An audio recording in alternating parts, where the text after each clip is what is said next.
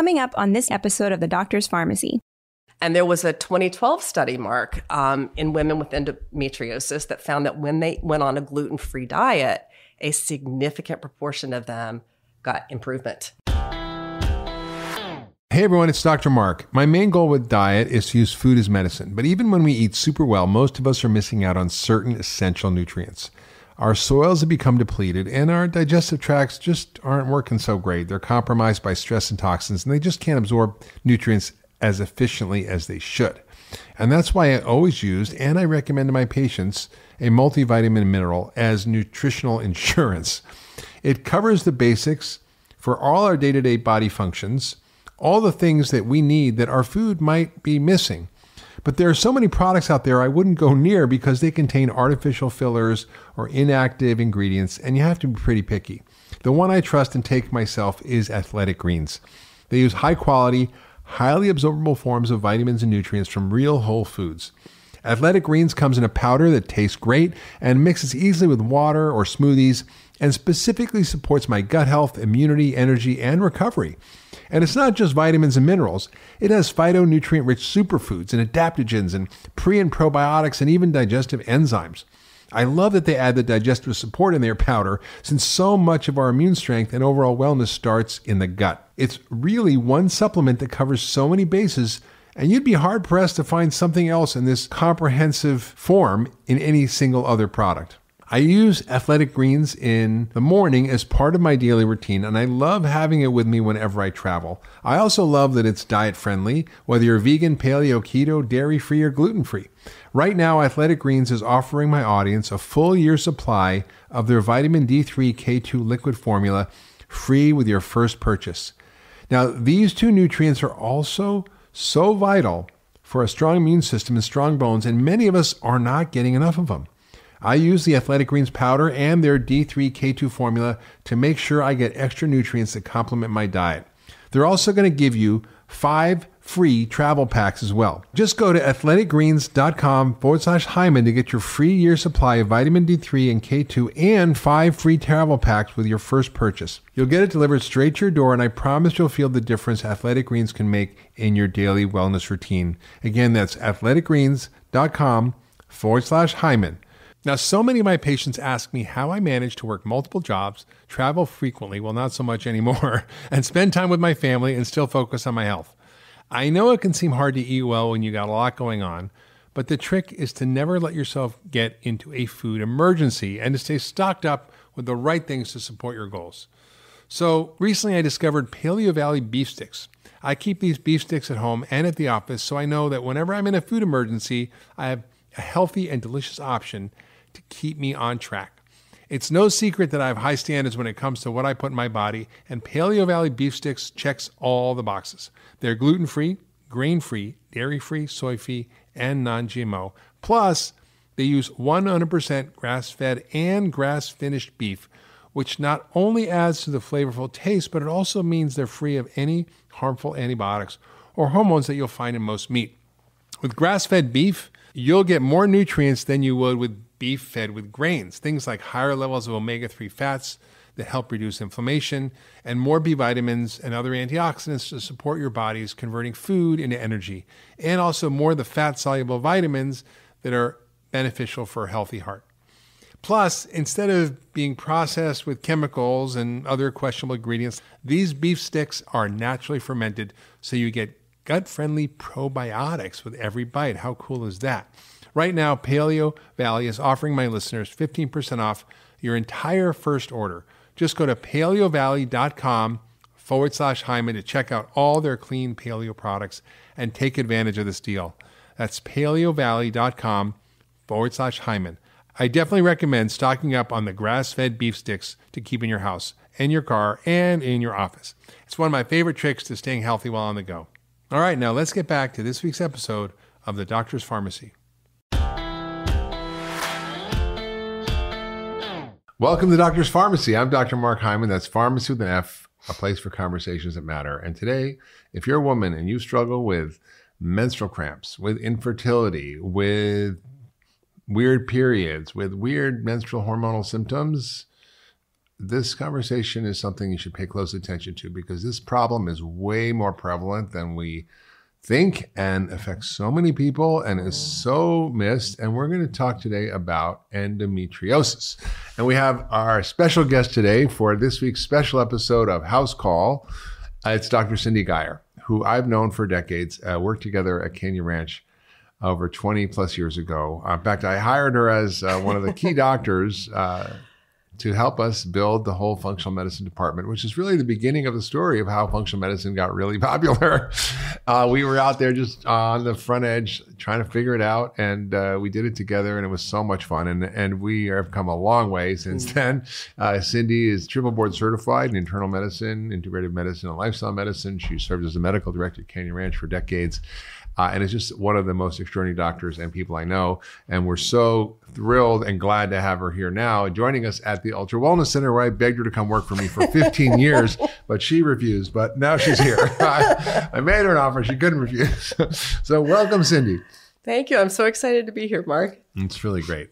So let's talk about this topic, endometriosis. And you might be like thinking, oh, this doesn't apply to me. I don't know. But like, I bet you or someone you know might have experienced some issue with this. And the challenge with traditional medicine is endometriosis. It's really a struggle to get it under control. And with functional medicine, we really found that there are ways to really help resolve this for people.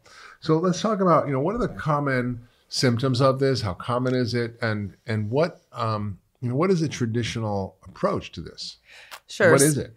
Yeah, it's interesting. We still don't know all of the factors that come together to lead to endometriosis. But what it is as a condition is when cells that normally line the uterus somehow get into the abdominal cavity.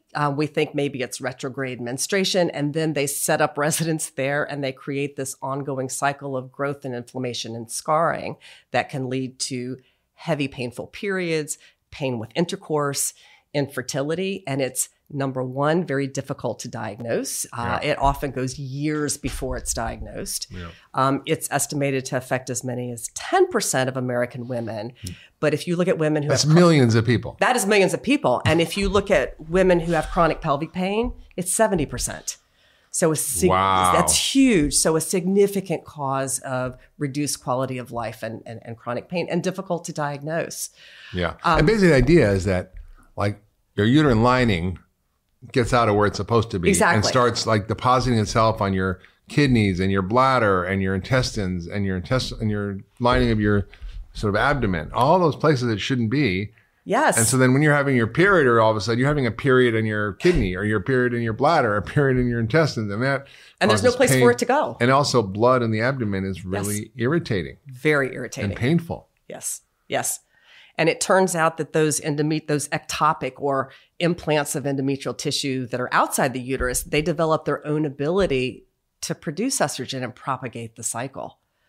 So even though we don't know all of the factors that cause it in the beginning, what we do know is that chronic inflammation creates an environment where it continues to grow and continues to scar and continues to be a problem. Yeah. So that irritation just creates a lot of inflammation in the abdomen. And it can scar things, right? Which leads to the whole infertility issue. Absolutely. So a lot of women who struggle with getting pregnant have it. And we I learned in medical school that it was sort of a mechanical thing. Like that, somehow the blood from the period blood got through the fallopian tubes and back out into the abdomen and squirted around and landed in places and started growing. But it turns out it's way more than that, right? It's like... Right. So that still may play a role. But it also may be that once those sites are there, they can be dormant and not cause a problem.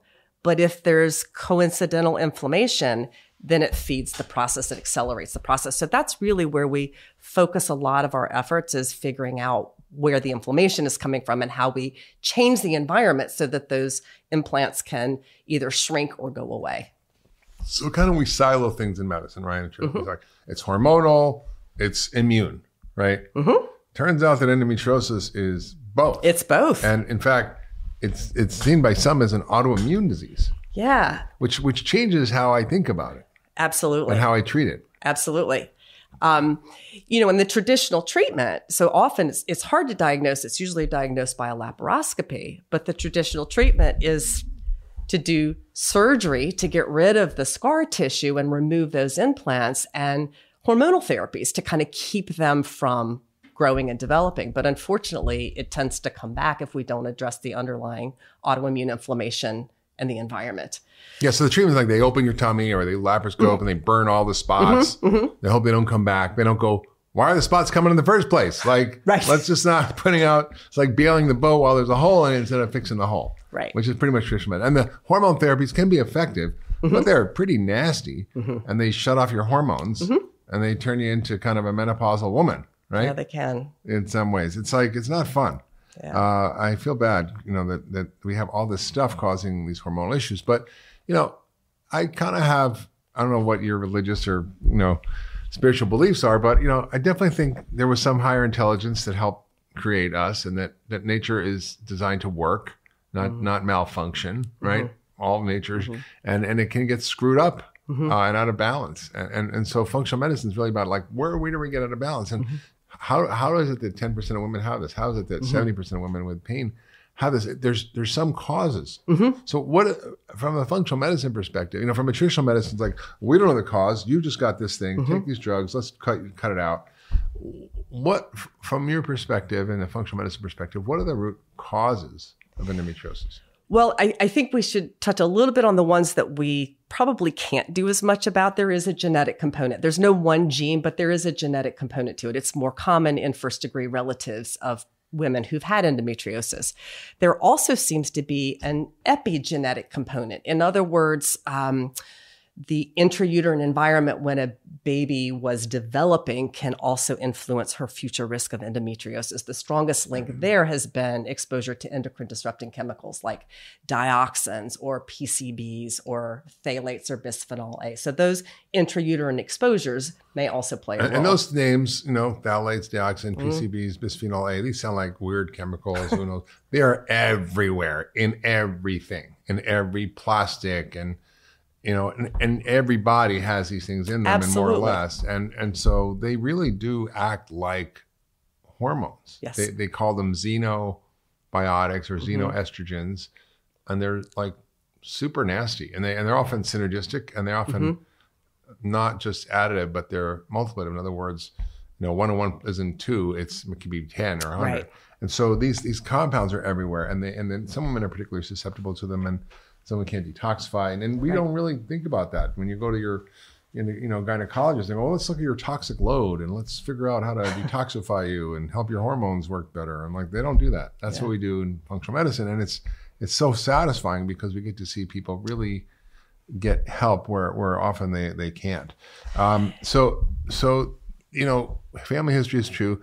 I want to sort of just kind of loop back to something you said, because it's a little bit abstract for people, this whole idea of epigenetics. Okay. And what you were referring to was what happens to your genes as you are entering the world in utero, and then even after, how your genes can be affected by your environment and ways that affect their expression. It doesn't change the code, but it changes which one are read or not read, and that can affect your function.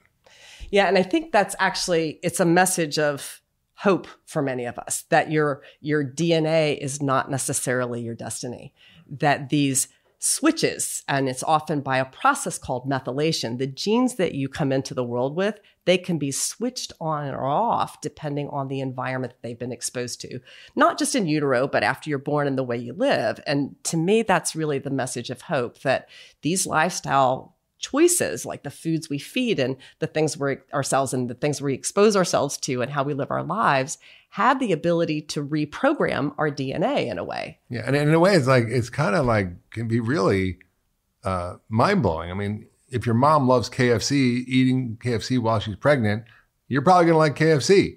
And if your mom's eating broccoli and, grass-fed beef, you're probably going to like that. And it really conditions your genes. And we see this all the time in the data and literature. So really important to early life, but also all our exposures over our whole life. Right.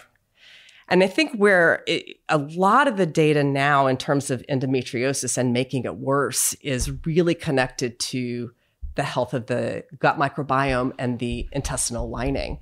For example, they've found higher levels of bacterial endotoxin and lipopolysaccharide in the menstrual fluid and the peritoneal fluid inside the belly of women who have endometriosis, which is suggesting that gut bacteria are somehow making their way into the uterus and into that peritoneal lining. And we know that that is a big contributor to ongoing smoldering inflammation. Okay, this is mind-blowing. Here's what you just said, just for those listening, because it was a lot to dig in. The products of bad bacteria, they're like bacterial toxins called LPS or lipopolysaccharides. These things get absorbed through a damaged gut, and they somehow end up in the menstrual fluid. Like, wow, right? So your gut's talking to your uterus, right? That is just mind-blowing. And so when you see a traditional doctor, they're not thinking about all these interconnections of the body as a system. They're like, oh, you have, ectopic uterine tissue, and we better cut it out or give you drugs to turn off the hormones. Not, gee, why is this happening? And is it inflammatory? And is it toxic? And where's it coming from? And when you start thinking about autoimmune disease, you start to ask a different set of questions, which is what's pissing off the immune system. Right. And it's a short list, right? It's toxins, allergens, microbes, and imbalances in the gut flora, poor diet, stress, and how those interact with our genes. And so it really, you have to go down that path of investigation. And in traditional medicine, they'll look at your labs, right? They'll look at your hormones, and they'll look at maybe like an endoscopy, or they'll look at a CAT scan or an MRI of your belly, and they'll try to get a sense of what's going on. But they don't look at these other pieces. So tell us, like, what is your approach when someone comes in and struggling with endometriosis from that lens of everything's connected? What do you tend to think about? What are your diagnostic tests you do? And what do you tend to sort of begin to advise people to unwind this process?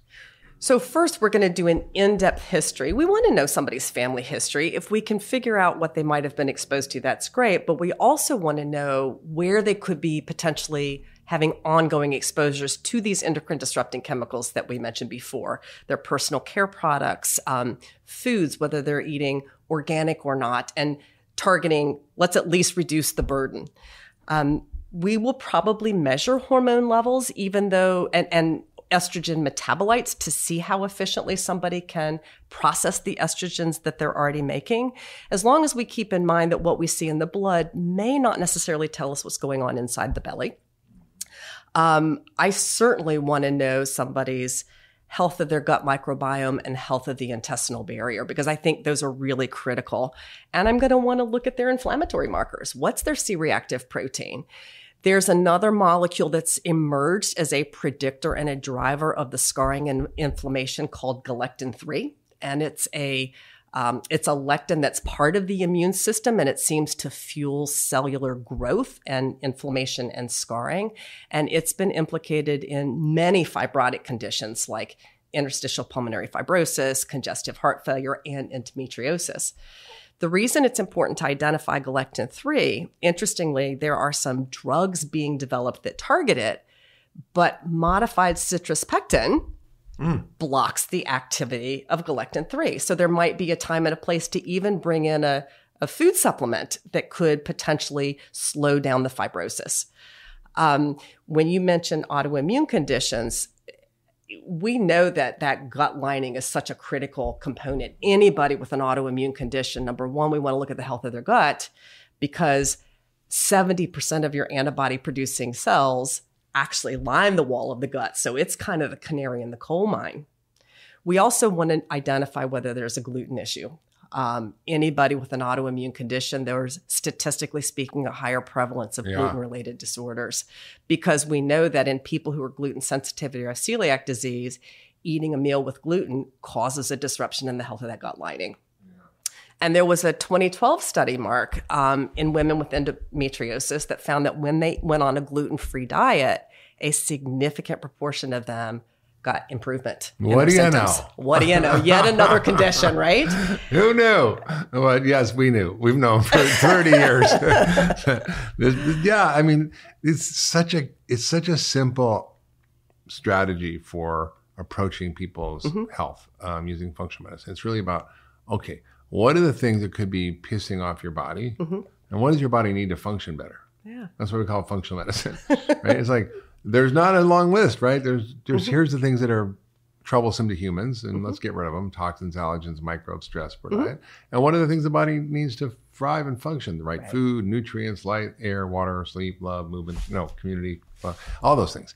So I feel, what you just unpacked was so critical for people to understand that if you are suffering from a hormonal disruption or some kind of hormonal condition, this is true for anything, and not just endometriosis, but particularly endometriosis, you have to think deeper. You have to peel back the layers and look at things you wouldn't look like. Yes, we look at hormones. We also look at hormones quite differently. We look at a 24-hour urine sample, for example, that looks at how estrogen is processed by the body and whether it's producing toxic molecules that are more likely to cause problems or not, and why. It could be because of environmental toxins that disrupt those pathways. It could be because of folate or B12 or B6 deficiencies that cause those problems. It could be a lot of other things. So our job is to look at not just at the regular hormones, but more sophisticated hormones. And like I said, we look at the gut and the poop testing, which seems weird, but yes, we look at food allergies and sensitivity. We do gluten testing.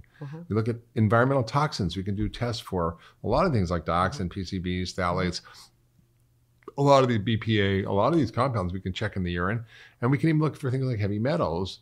And all these things are so important to look at, because when you miss them, you're just kind of trying to help people symptomatically get better, and you're not really getting to the root cause.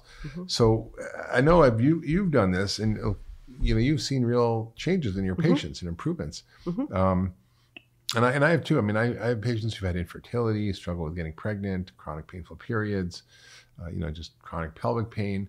And you start to design an anti-inflammatory lifestyle, right, which is the basics, the usual diet, lifestyle, but often an elimination diet and exercise, stress reduction, sleep, all that. But then you start digging in, you start doing detoxification, and you do things to manipulate the hormones. So let's talk about this whole idea of how do we look at estrogen metabolism, and how do we look at the detoxification of hormones and the role that plays in various hormonal conditions, and what we can do about it. Because the beautiful thing is, it's one thing to just say, oh, you have this thing.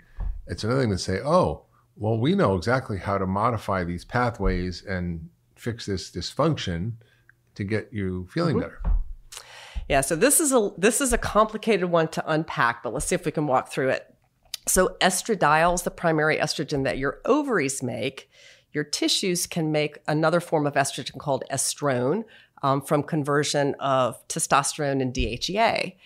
Those estrogens get processed by adding an OH group, a hydroxyl estrogen, and it can get attached at different positions. And the reason it's important is they have different levels of reactivity. There's something called a 2-hydroxyestrogens. There are 4-hydroxyestrogens, and there are 16-hydroxyestrogens. So what do you mean? There's not such a thing as estrogen? There are all these different kinds of estrogens. Yes. Right. And they have different impacts. So which pathway we tend to go down with our metabolism is going to impact how it functions as our bodies.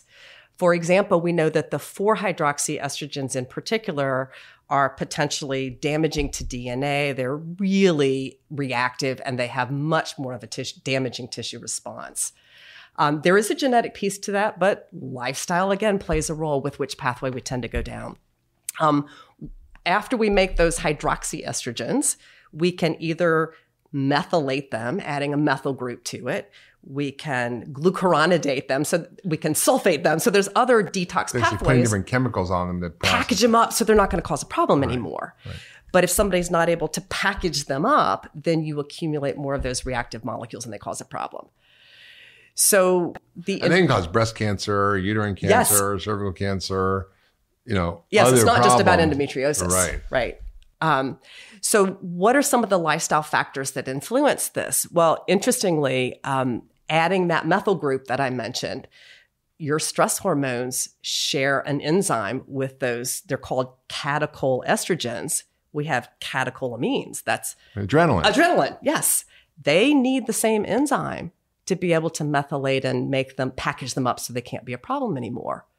That enzyme needs good B vitamins and magnesium to do its job. Yeah. So now you're starting to look at this interconnectedness about how, okay, if somebody has a slow methylation enzyme and they have a lot of stress that's putting a demand on that enzyme, and they're eating a diet that's not meeting their needs for magnesium and B vitamins, that whole thing then drives production of those reactive estrogen molecules. So basically, you can be genetically set up, you can be nutrient deficient, you could have all these exposures and stuff, and that just drives these nasty estrogens. Yes. But the beautiful thing about understanding it is you can actually fix them. You can do something about it. You can actually give the B vitamins, you can get rid of the toxins, you can improve some of the pathways, you can, even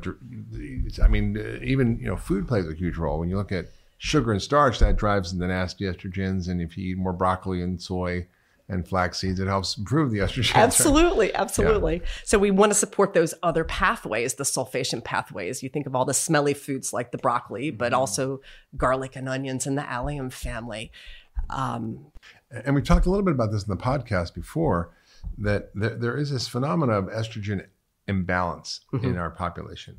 It's basically too much estrogen in relation to progesterone. So maybe an absolute or relative difference.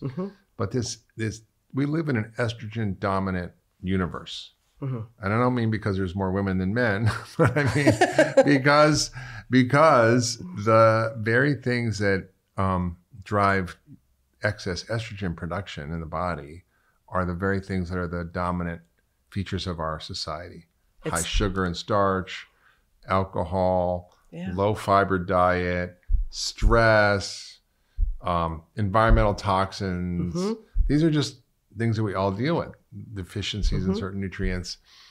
And yet they're all correctable. Yeah. And I think the big drivers we can measure, insulin and inflammation. Yeah. So it's an upregulation of estrogen production. Yeah.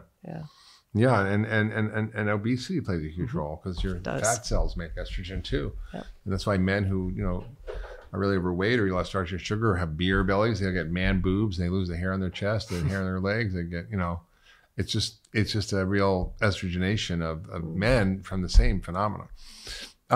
So actually, this is more of a hopeful story than most people think around endometriosis, because if, these are all diagnosable underlying causes and there are ways to address them all, then it's not just, I'm stuck with this and I got to take these drugs and have the surgeries and I won't have a baby. And I mean, I'm like just amazed. I remember this one woman who had all these inflammatory issues, autoimmune issues, endometriosis. She was like 26, 27 years old, struggling with chronic painful periods and, infertile, trying to have a baby. And it was just a mess. And we just kind of went through this approach that we just talked about. And not only did all her autoimmune stuff go away and her inflammation go away and her joints get better and her gut get better, but she got a baby. She got a baby. So I think there's hope for people out there if you're struggling with any kind of hormonal disorder. The functional medicine approach is really effective in understanding the root causes of hormone imbalance and then of treating them. Well, Cindy, it's been awesome having you on the podcast. At the Ultra Wellness, they're here in Lenox, Massachusetts. We see people from all over the world. We do virtual consults now as well.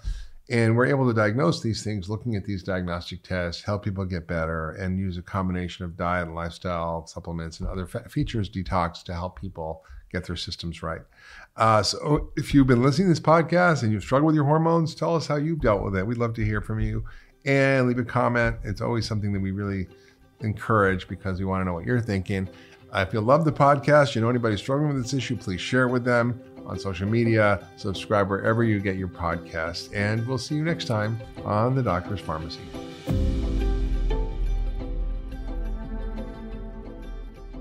Hey everybody, it's Dr. Hyman. Thanks for tuning into The Doctor's Pharmacy. I hope you're loving this podcast. It's one of my favorite things to do, and introducing you all the experts that I know and I love and that I've learned so much from. And I want to tell you about something else I'm doing, which is called Mark's Picks. It's my weekly newsletter. And in it, I share my favorite stuff, from foods to supplements to gadgets to tools to enhance your health. It's all the cool stuff that I use and that my team uses to optimize and enhance our health. And I'd love you to sign up for the weekly newsletter. I'll only send it to you once a week on Fridays. Nothing else, I promise. And all you have to do is go to drhyman.com/picks to sign up. That's drhyman.com/picks, P-I-C-K-S, and sign up for the newsletter. And I'll share with you my favorite stuff that I use to enhance my health and get healthier and better and live younger, longer. Hi, everyone. I hope you enjoyed this week's episode. Just a reminder that this podcast is for educational purposes only. This podcast is not a substitute for professional care by a doctor or other qualified medical professional. This podcast is provided on the understanding that it does not constitute medical or other professional advice or services. If you're looking for help in your journey, seek out a qualified medical practitioner. If you're looking for a functional medicine practitioner, you can visit ifm.org and search their Find a Practitioner database. It's important that you have someone in your corner who's trained, who's a licensed healthcare practitioner, and can help you make changes, especially when it comes to your health.